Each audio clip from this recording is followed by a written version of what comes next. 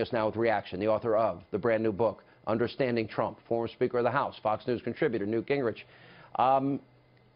I honestly have been, you're laughing at me. I know why you're laughing at me, so don't even start, because I've been so frustrated by this process. And you come on very sober, elder statesman of the show, longtime friend and mentor, and you just, Hannity, let me calmly walk you through the process. Go ahead, calmly walk us through the process. Tonight, no. Be excited, be happy, be positive. I am. This is Trump's. My newsletter tomorrow is going to be entitled Trump's Triumph. I mean, this is an extraordinary achievement. It is 3 months earlier than Reagan got his tax cut. It is 13 months earlier than we got welfare reform. It is I think 5 months earlier than they got Obamacare through. I didn't think they could do it. I mean, I was very, very skeptical.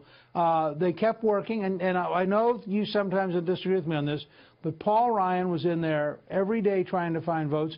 Mark Meadows was a great leader who said from the minute the original bill went down, we got to come together, we got to find a compromise. Meadows provided real leadership. Kevin McCarthy provided leadership. Reince Priebus hung in there when it was very tough, but in the end, all right, I'll agree with you. It came down to Donald J. Trump, okay? All right. I would say Mark Meadows and the Freedom Caucus, the unsung heroes, because they never stop. I am happy. I'm not complaining. I give credit to the Speaker. I just said it, okay, because I've been very critical. Right. Number two, and the White House, I know Reince Priebus worked hard day and night. I know for a fact because I talk to these guys on a regular basis, and they weren't exactly always happy with me. I agree with the Vice President, this is a good start. Tell us why you like this. Look, here's what I really like. They hit a wall. They backed up. They tried a second time, and they knew they were going to hit the wall, so they didn't take the vote. They kept working. They kept talking.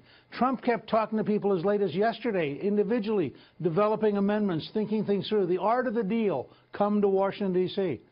The president would never back off. He would never give up. Now, the reason I really like this is the hardest thing they're going to try to do. It is totally partisan. It's impossible for Democrats to be for it. It's 1/5 of the economy, and it's life and death. And despite everything, and I have to tell you, I'm very impressed. I was not at all confident they could pull this off. They have just willed their way to talking with each other.